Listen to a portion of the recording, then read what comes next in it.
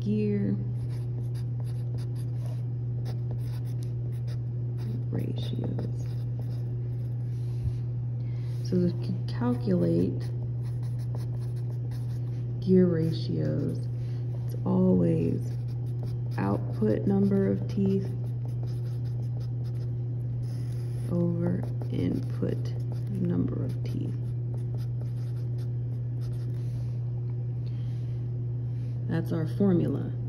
Now, we also write it out in this specific way of driven gear to drive gear. Okay, so we're going to have an example.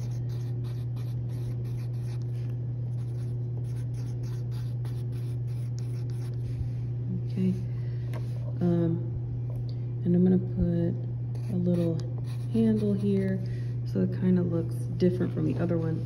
So we know that this is our drive gear, this is our driven gear. Drive,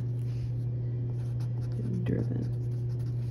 All right, and we're going to give them an amount of teeth. So our driven has 80 and our drive has 20. So what would that look like? If we calculate, we would have 80 over 20, or we can write it as 80 to 20. We can reduce it down to 16 to 4, and even further take it down to 4 to 1. All right, so that is our gear ratio for this relationship of gears. So if it is 4 to 1, we must remember when our gears are interlocked, or meshed gears go opposite directions. So our gears go opposite directions, therefore we interpret our gear ratio, we have it as 4 to 1.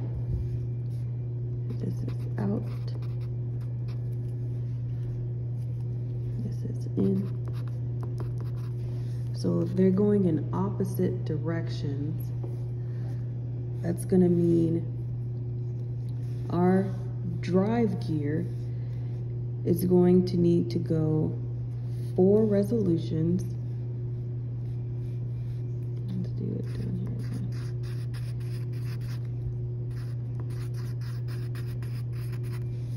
All right. So if we apply that to our drive gear,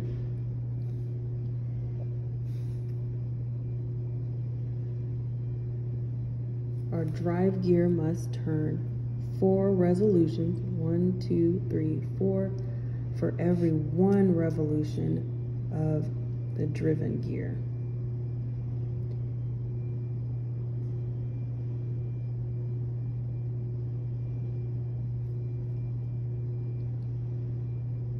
So our revolutions are interpreted from the gear ratio, are the opposite of our gears. So again, our little handle. So we need to turn this 4 times for our drive gear to go 1 revolution.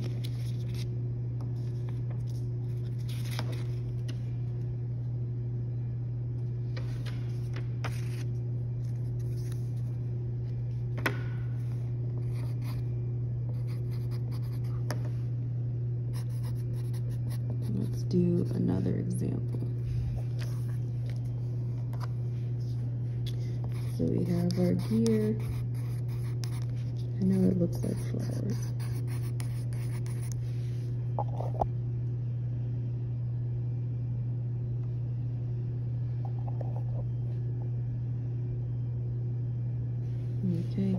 So let's make this, let's just flip what we had before.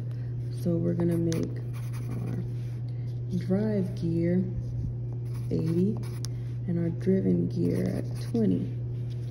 So it looks like 20 over 80. Or it looks like 20 to 80. And we can reduce it by 20. 1 to 4. Sorry, I'm dividing by 20. That's where it's doing that. So we get it to 1 to 4. So the way we interpret that is we need to crank our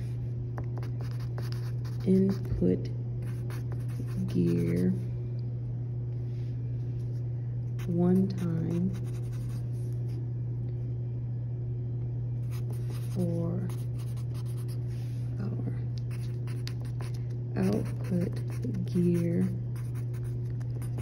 to make 4 revolutions.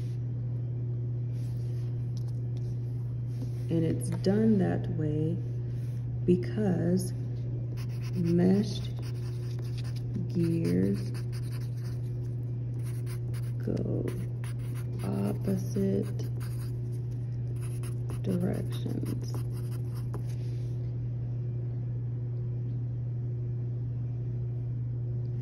We interpret it for the opposite gears because they go opposite directions when they are meshed together. When we see them move, this goes that way and this goes that way.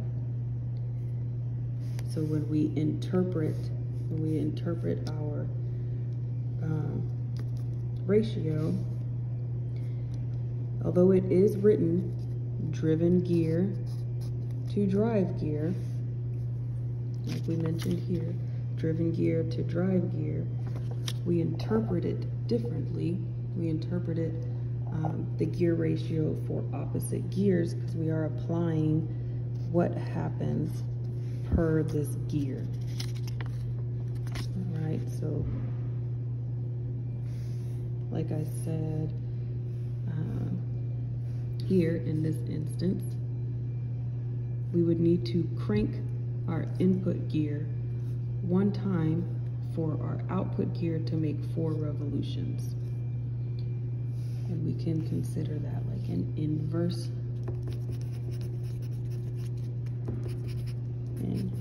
interpretation. Okay. So what does this have to do with torque and speed?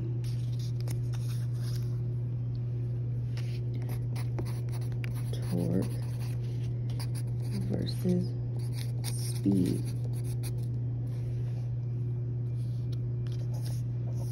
So we're going to go back to our same example. 1, 2, 3, 4, 5, 6. And okay, and our little handle. And we have, I did 80 here, 20 here. And we had our drive of 1 to 4. So if we're interpreting it as for every 1 crank, we get 4 output revolutions. We are increasing our speed. This is going 4 times as opposed to this going 1 time. So our torque in this instance is making 1 resolution, and our speed is making 4 revolutions. Excuse me. So therefore, in a ratio of 1 to 4, we have increased speed.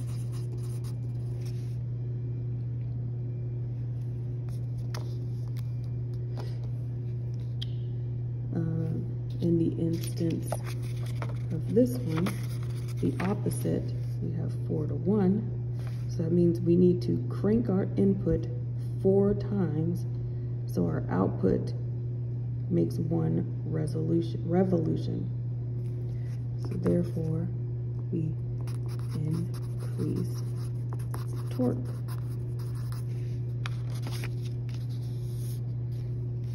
So 4 to 1 equals an increased torque. Because if we look here, and we switch this back to 80 and to 20, and we cross that out, and we go 4 to 1, we're gonna make,